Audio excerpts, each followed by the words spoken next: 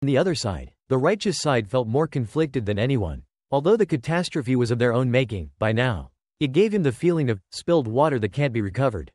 They still didn't want to completely break ties with the Truong Dinh district. However, just as he was hesitating, his phone suddenly received a message from the God of Love's death. This caused his blood pressure to spike, because what they feared most had happened. The normally calm and composed righteous side couldn't help but punch the car in frustration. After all their careful planning over such a long period, an accident happened just when they were about to succeed. No one could accept this reality. His gaze quickly turned cold. But fortunately, his reason was still intact. He knew that the urgent task was to find a way to make the zombie horde retreat without drawing suspicion to himself. But the suddenness of the event put him in a difficult position. Meanwhile, Zhang Yi received the news of the God of Love's death and smiled faintly. Although there were slight differences from his original predictions, the existence of the God of Love's death had undoubtedly sped up the entire situation. Therefore, Zhang Yi understood that compared to themselves, the Bai Shui sect must be even more troubled. However, the power of the God of Love's death made Zhang Yi somewhat worried because it was like a grim reaper wielding a scythe, descending from the sky and destroying everything indiscriminately. Zhang Yi then shared this with his beautiful wives at home and instructed them to immediately take shelter in the third underground level. No one was allowed to come up without his notice. The team members who heard Zhang Yi's instructions all became heavy-hearted. Even though they were extraordinary beings, in the face of an attack of this scale, they were no different from ordinary people. Among them, Xu Chunlei reacted the most strongly. As soon as Zhang Yi hung up the phone, he immediately shouted, "It's over, boss, take us and run, we have 24 hours. Enough time to leave Tianhai City." After hearing this, Zhang Yi calmly replied, "They clearly said on the phone, whoever tries to flee will face endless pursuit from Blizzard City. You don't think the zombie horde is scarier than those people from the Truong Dinh district, do you?" At this statement, Xu Chunlei instantly became silent, muttering, "What do we do now? They're putting us in a tough spot." Upon hearing this, Uncle Lu sighed. "Even if we had 3 million pigs, we couldn't catch them all in 24 hours. This is simply an impossible task." At that moment, Zhang Yi uncharacteristically said, "Don't worry, this matter is not without a solution. As long as we can prove that the lion horde was directed by the Bai Shui sect, all the subsequent problems can be easily resolved. Now, we just need to wait a little while and see how the Bai Shui sect handles this zombie horde. I believe they wouldn't want their grand ambitions destroyed by the God of Love's death, either." Meanwhile, at the Yongsheng base, it was a fortress specifically designed to resist apocalyptic wars, equipped with a particularly strong defense system. So, the people there were constantly working on battle strategies. After all, those who had survived were elites, and it couldn't be said that there was no chance of breaking through. Soon, a temporary breakout plan was developed. The key point of the plan was to kill the Lion King in the Ao Mountain area. Since the zombie attack was a proactive offensive, Bian Junwu believed that the Lion King must be right behind the lion horde. If they could successfully kill it, the lion horde, having lost its command, would not be as fearsome. With that, Mr. Bian consulted everyone on the matter, wanting to see if anyone had better ideas. However, Xiao Honglian scoffed at this plan, believing that the shelter's automated weapons could easily wipe out tens of thousands of zombies. But breaking through the path of blood? That was impossible. There were simply too many zombies. And among them were a large number of bronze-armored zombies, as powerful as superhumans. If it weren't for them, it might be more doable. But with them present, it was a fool's dream.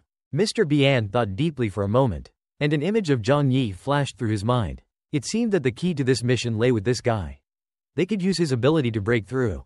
Wudi, after hearing this, was visibly reluctant, because he had never imagined that in his most dangerous moment, he would need to rely on this guy to save him.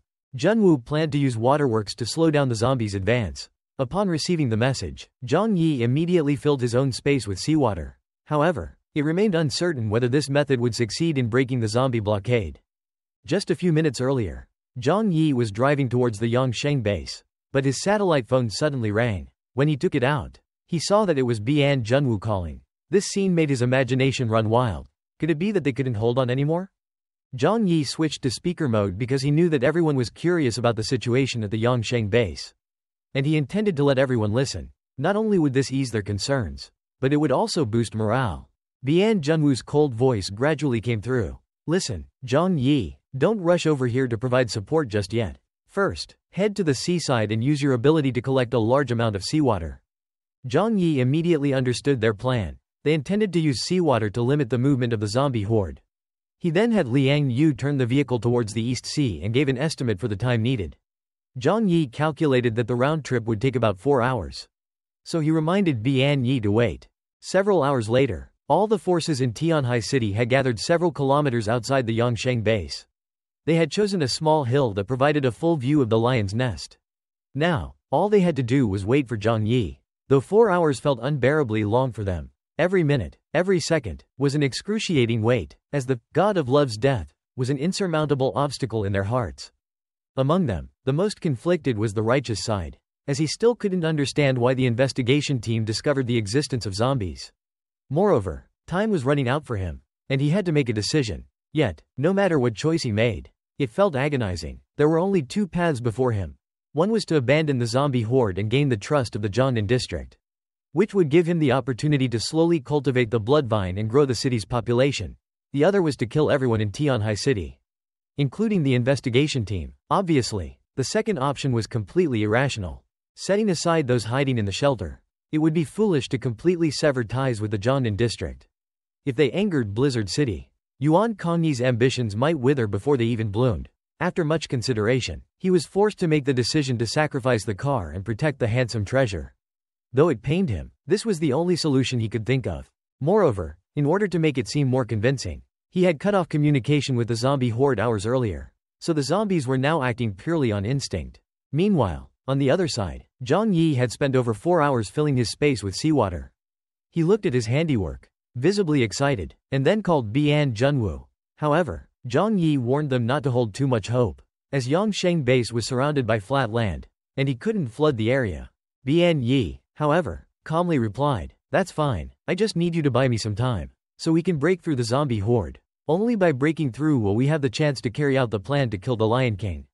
Zhang Yi nodded and then turned to Liang Yu, saying, "Find a high vantage point near Yongsheng base. We'll release the water there."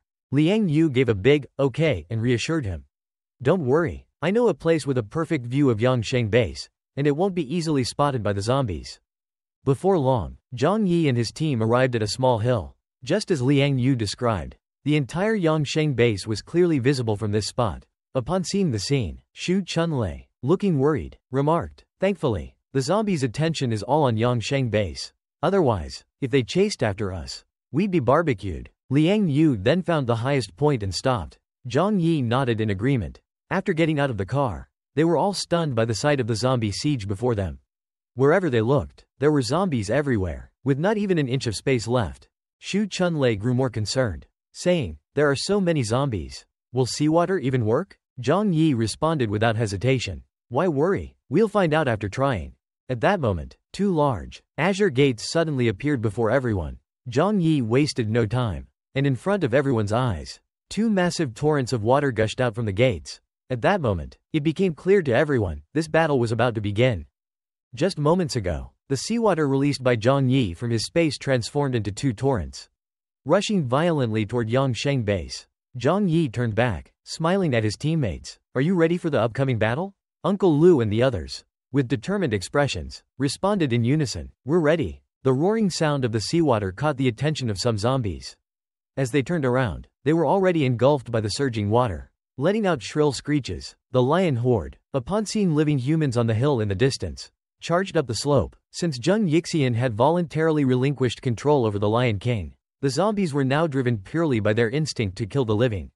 Seeing the large number of zombies rushing over, Zhang Yi's lips curled into a smug smile. It seemed that these zombies were not as organized as they had been in previous attacks.